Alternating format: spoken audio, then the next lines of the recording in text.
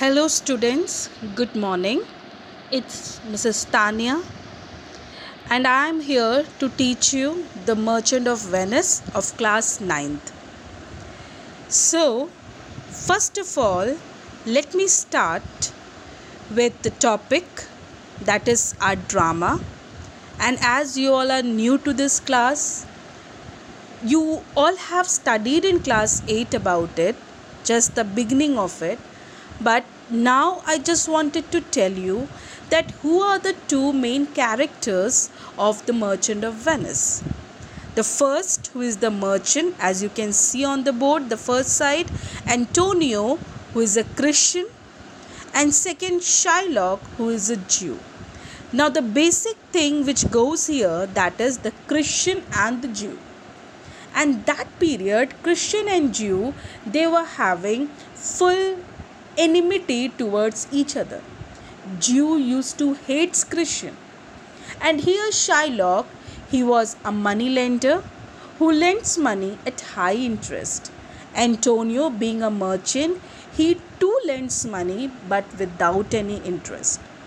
Antonio had his friends Bassanio, Salanio and Lorenzo. As you can see, the best friend of Antonio was Bassanio, who was a rich man, but he was too lavish and was a spendthrift who used to spend money lavishly. Lorenzo, who was also one of his friends, Salarino and Salanio, who used to be with Antonio from the beginning, and was really, these all friends were really worried over Antonio, as Antonio was a person who was really very kind, noble.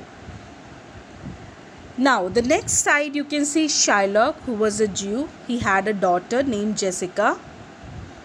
Now Shylock, being a very cruel man, stubborn, stone-hearted, not having any mercy for anyone, and he used to lend the money at high interest.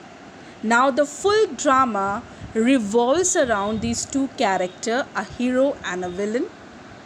And the remaining characters, who are again Bassanio, Portia, the next main characters, and how the complete scenes revolves, that you will study in this drama, The Merchant of Venice. Thank you.